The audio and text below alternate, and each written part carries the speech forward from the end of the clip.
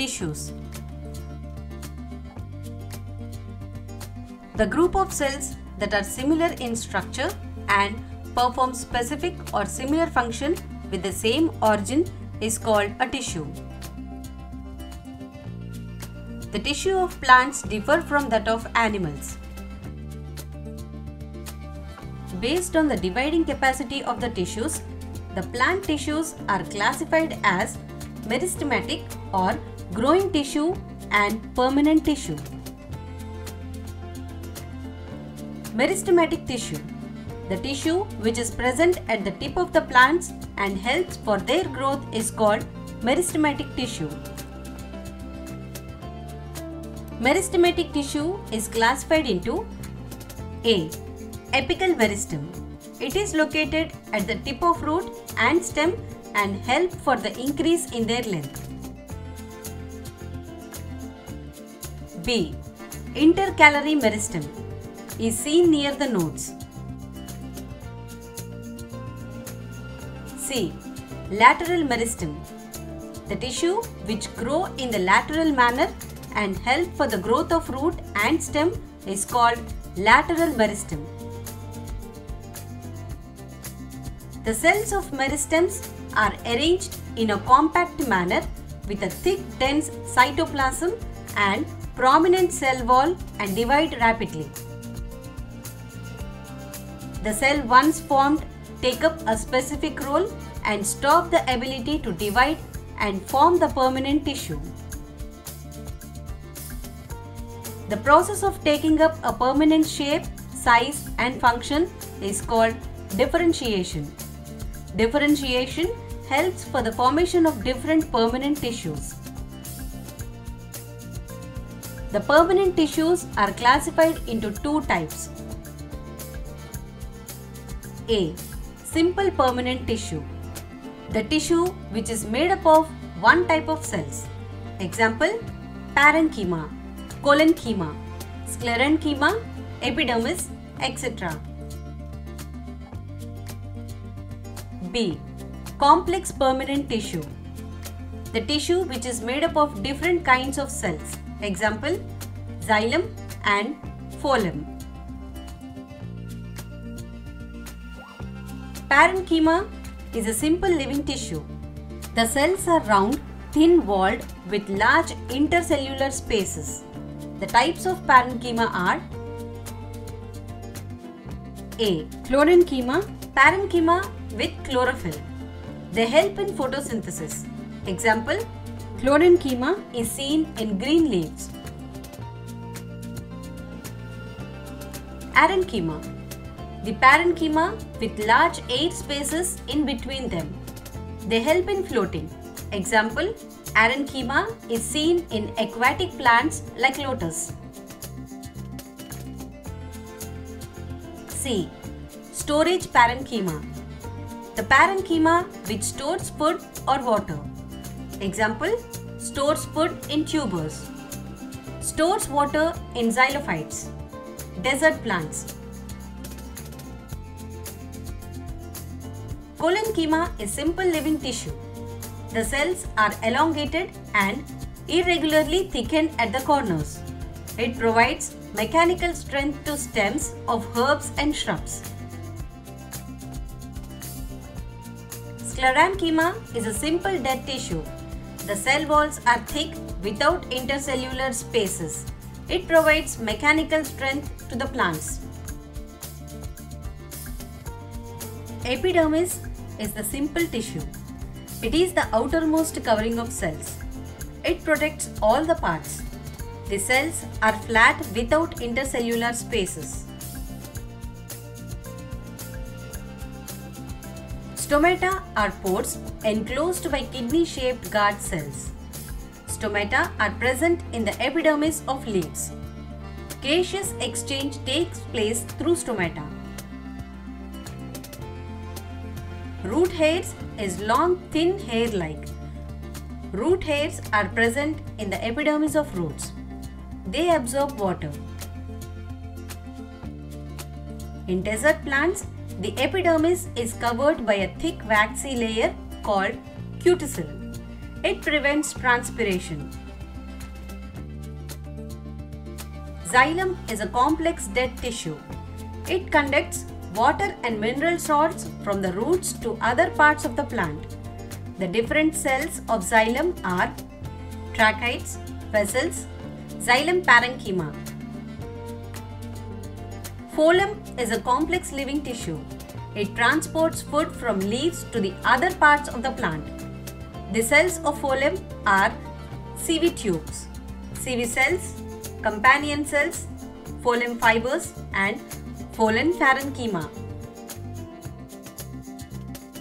The animal tissues are classified into 4 types: epithetical tissue, muscular tissue, connective tissue and nervous tissue.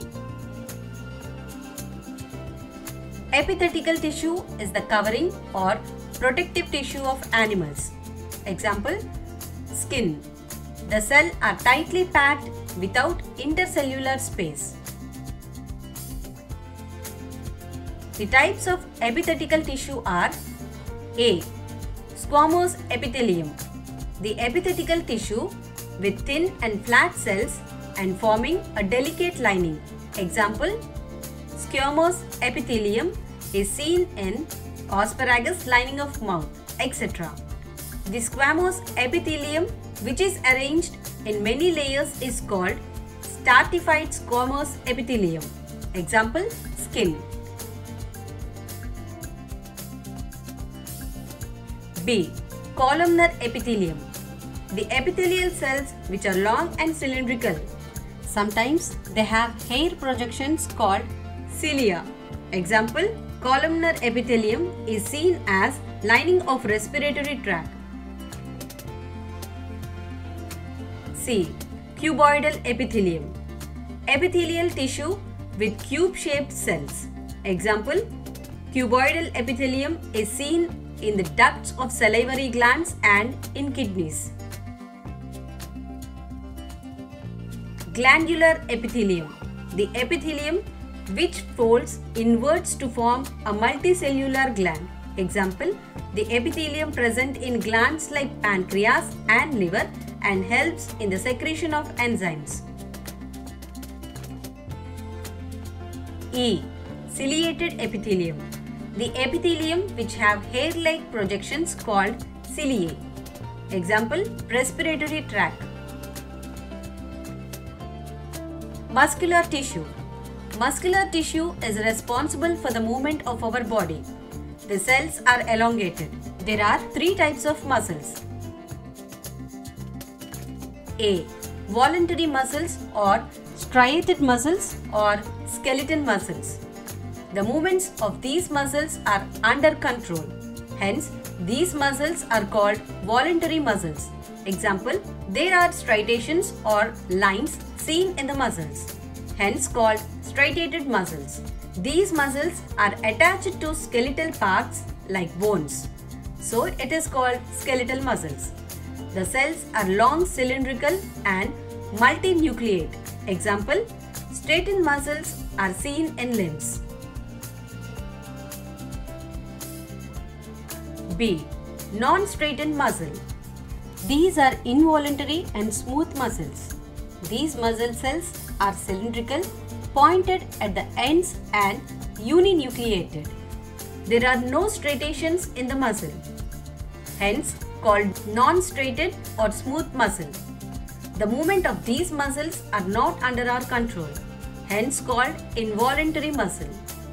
Example, involuntary muscles are seen in alimentary canal and blood vessels.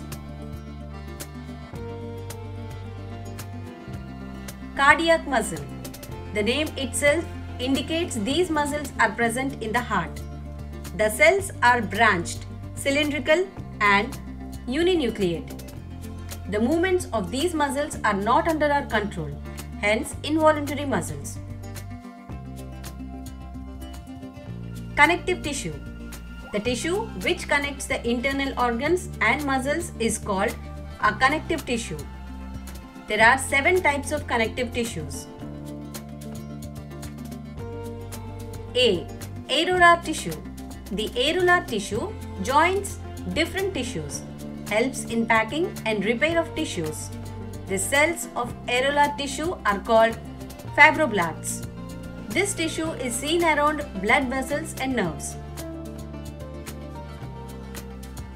B. Adipose tissue. The tissue in which fats are stored is called adipose tissue. The cells are called adipocytes. Example, adipose tissue is found below the skin. C. Bone. Bone forms the framework and supports the body. It is a strong and non-flexible tissue. The bone cells of bone are called osteocytes. D. Cartilage. It is a soft bone. The cells are called chondrocytes. Example, cartilage is seen in tip of ribs, external ear and trachea. E. Ligament. Ligament is a connective tissue which connects two bones. F. Tendon. Tendon is a connective tissue which connects muscles to bone. G. Blood. Blood is a fluid connective tissue. There are many cells in the blood. The matrix of the blood is called plasma. The types of blood cells are red blood corpuscles, white blood corpuscles, and platelets. Nervous tissue. The nervous system responds to stimulate and transmit the stimulus very rapidly to the concerned organ of the body. The cells are called neurons or nerve cells. The nervous tissue consists of brain, spinal cord, and nerves. The nerve cell is the unit of nervous system. The neuron consists of axon, dendrite, and cell body. The signal that passes through nerve fiber is called a nerve impulse.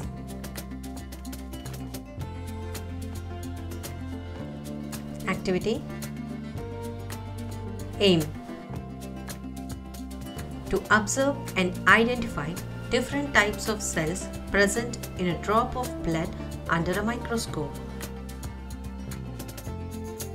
Apparatus required. Microscope, glass slide, cover slip, dropper, needle or lancet, alcohol swab. Procedure.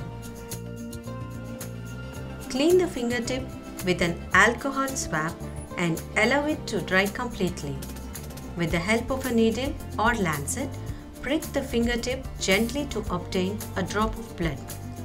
Place a drop of blood on a glass slide using a dropper. Cover the drop of blood with a cover slip gently without creating any air bubbles. Place the slide under the microscope and observe the different types of cells present in the blood.